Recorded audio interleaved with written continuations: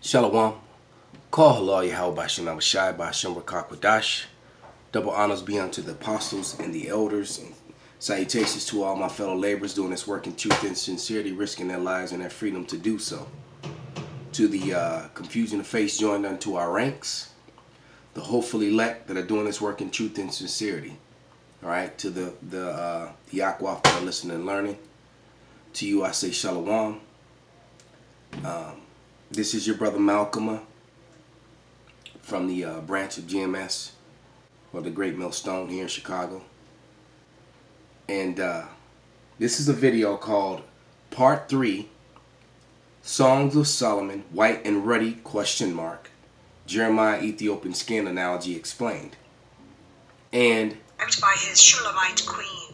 And they, my beloved is white and ruddy. And they go heavy into explaining that they were dark complected, which is an easy thing to do because they try to make the word white refer to complexion, and white was talking about pure.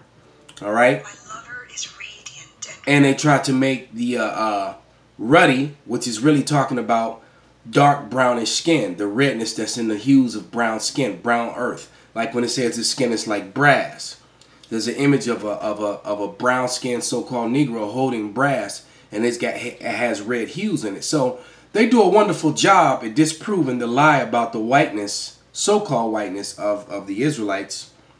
But where they mess up at, all right, where they go off is that they try to make Japheth the so-called white man, and they show you a map in this, you know, when they're talking about Noah and his 3 sons, and they show you Saudi Arabia encircle that whole landmass as the sons of Shem. And they show you that you know, the sons of Ham were in Africa, and then they circle Europe and east of what Saudi Arabia is, that portion of the so-called Mideast, and they show you and they circle that, and then of course the faces that appear in it are you know, the Hawaiians, you know, which they had right. Those truly are the sons of Japheth, but they also have the so-called white man in there. And the so-called white man, who is Esau Edom, he was not European. All right, he's not, and they're going off with that. And Japheth has nothing to do with the so-called white man. And this is where that false doctrine of that Esau is the Arabs. That's why people push that foolishness. Okay? So let's listen to a little bit of what they have to say. And dazzling. It should come as a little surprise that the original Hebrew word Adam, red, related to Adamah, earth, so presumably... So let's correct that. Adam had nothing to do with red. It was Adawam, and they're not acknowledging that. So that was misinformation just that quick. Adama, meaning the ground, she's true about that. It had nothing to do with red. All right? Those are different shades of brown. Sand, silt, and clay. And people's skin colors look a lot like that. And those are all different shades of brown. From a light brown to a medium reddish brown to a dark bluish brown. And you can match human beings up to that. To these 3 colors. All right? Adama meant ground. Adam came from Adama. Adawam means red. Different word. So this is off. And they have a woman speaking when it should be a man. A woman is not permitted to speak into the church. Red, like earth, was not a reference to a pinkish color. It would be more accurate to say reddish brown. There it is. This does not support white and ruddy, but supports dark.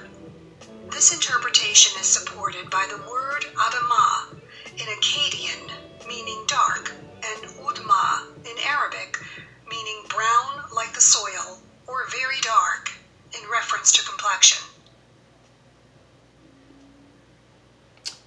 That's true.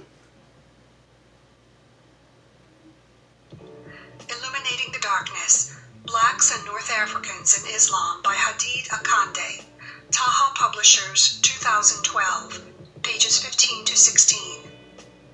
The word which has been translated white in the King James Version and as radiant in the New International Version and dazzling in the New Living Translation. But see, even in the King James Version, is the Hebrew the color white it was occurs referring. 4 times in the Bible.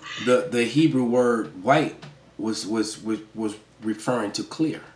It wasn't referring to. It wasn't talking about actual complexion. That's just it. Being made white was talking about being pure, not complexion. There's no such thing as white people. And is translated twice as dazzling and once as scorching, making the former the primary interpretation. The translation of white does not occur anywhere else in the Bible and seems to be opportunistic. We therefore conclude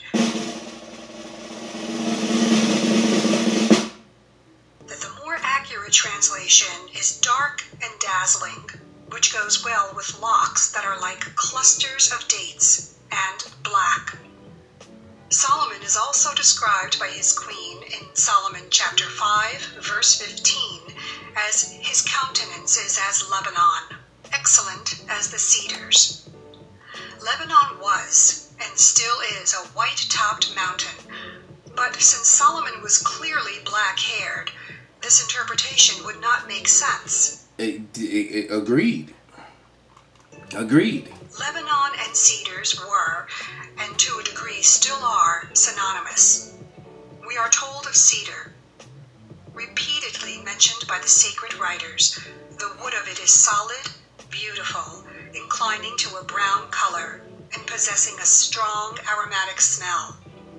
A gazetteer of the Old and New Testament, to which is added a natural history of the Bible, Volume 2 by William Fleming, Edinburgh Printing and Publishing Company, 1838, page 541. We notice that inclined darkening response to trauma. So, let's talk about Jeremiah 14, how people in the sun, trauma or when they're hungry, they get darker. All right. And this is also could be someone who's been wearing a shirt and only their head was exposed to the elements, and they actually got darker, as a result of that. All right. So all these technical terms and science that you're trying to throw in really is of no importance. The truth about the fact is that the discrepancy in here is Japheth and Esau, and they are not acknowledging. Let me close this door. They are not acknowledging the truth about the history that I'm about to read. And this should be elementary at this time. Okay? Because there's been more than enough images shared in this. And clearly these scriptures stand for themselves. But they want to ignore this history, which is found in the book of Maccabees, which is also found in secular history. You can match them. I keep telling people over and over again, my apostles, my teachers have been telling you for much longer than I, that you could pick up encyclopedias, and you could match up the history in the Apocrypha, or in the whole Bible for that matter. All right.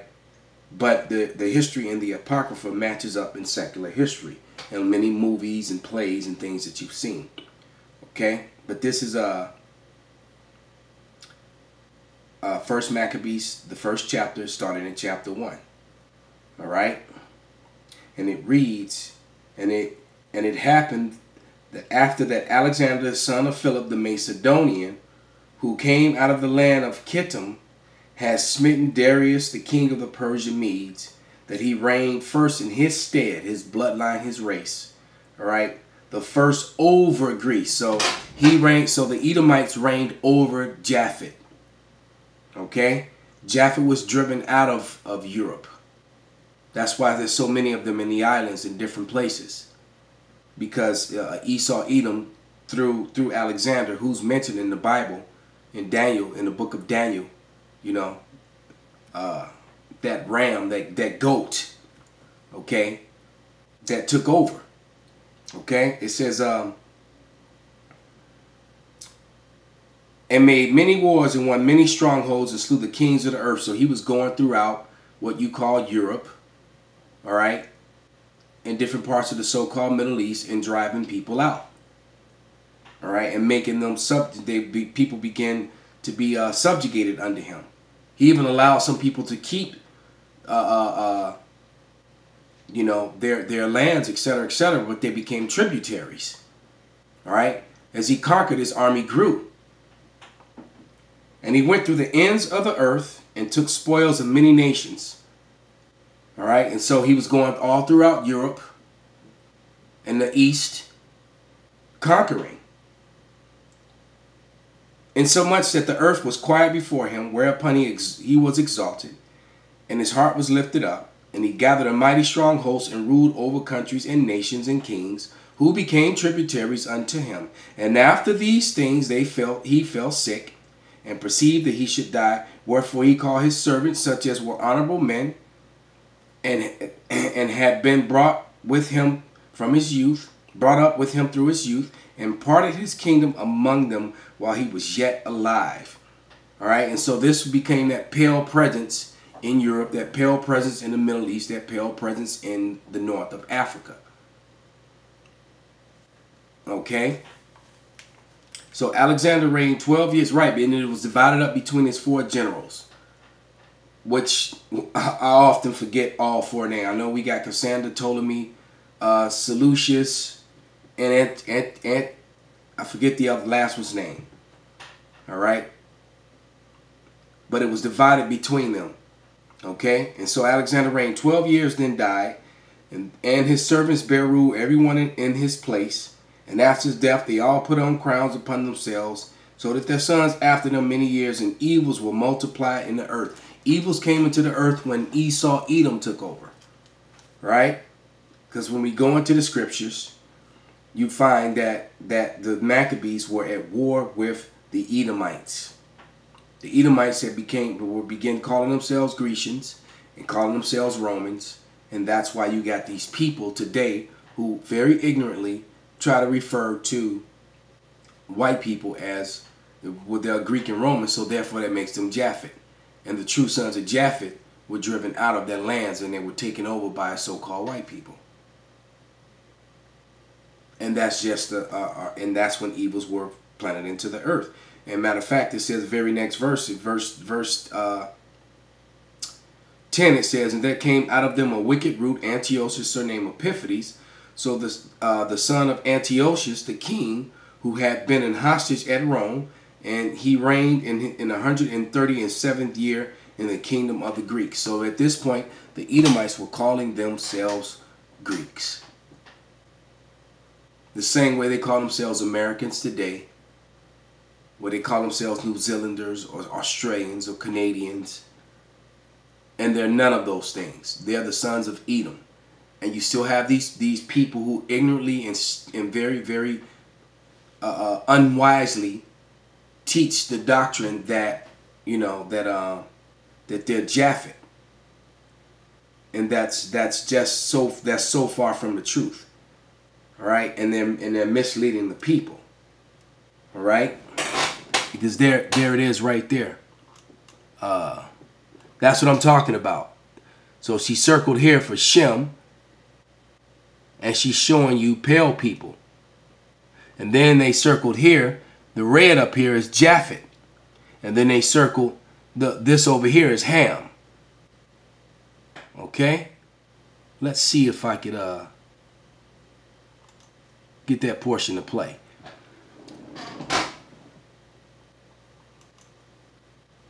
Africans after the great flood.